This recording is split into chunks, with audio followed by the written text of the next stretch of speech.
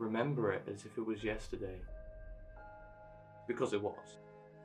Thursday the 21st.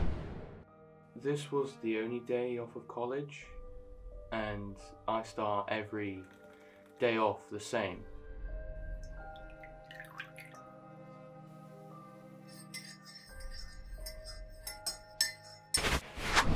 The time was 9:27 AM, and that was the last time I saw my cup of tea.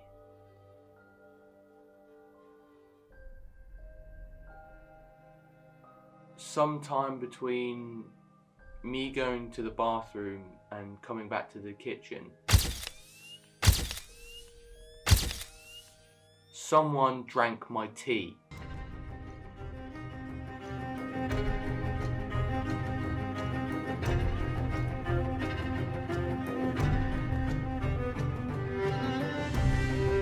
There were only 2 other people in the house when the crime took place. Because it is a crime.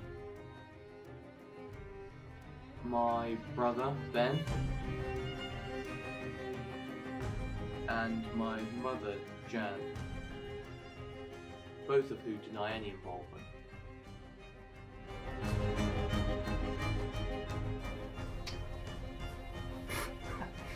Why would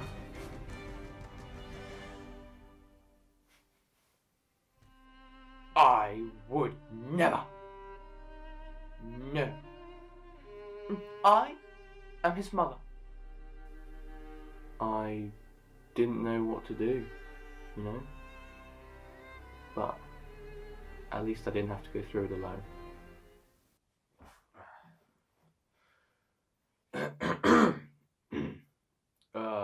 Yes. I'm Ben Dover, private police detective. I've been personally called onto this case. I interviewed one of the neighbours which overheard the altercation which took place after the incident had occurred. They came over to see if everything was alright and were immediately like, what is going on here? I'm still in disbelief. It's like they were mocking me. We know we drank your tea, but we left you the cold tea bag, which we know you hate being left on the side.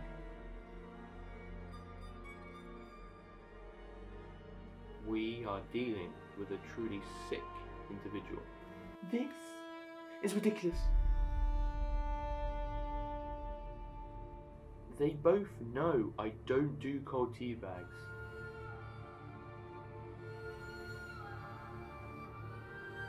You don't just leave a tea bag.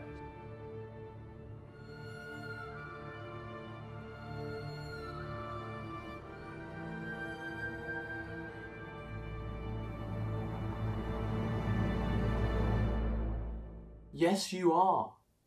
Mum, no. Listen to me. No, you are sexually attracted to tea.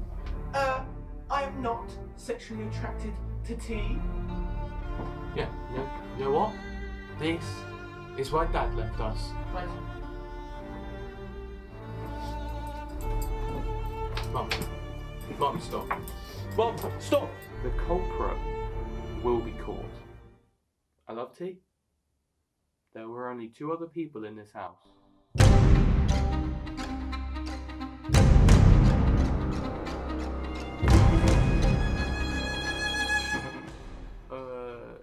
Yes, this whole situation, this scenario, if you will, is utterly ridiculous.